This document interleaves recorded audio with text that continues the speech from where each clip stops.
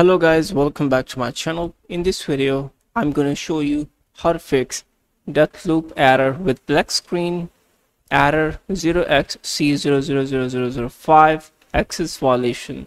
Let's get started. You need NVIDIA driver 572.16. Press enter now.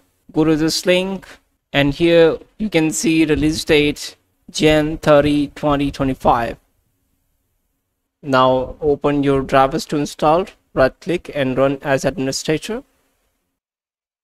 You can see version 572.16. Check this option, agree and continue, and check this option, custom advanced, next, and check this option and click on next.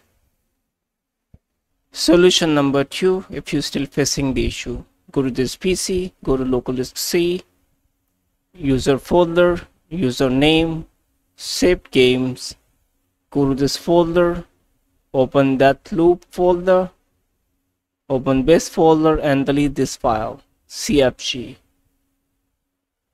I hope this tutorial helps you and please subscribe to the channel. Thanks for watching.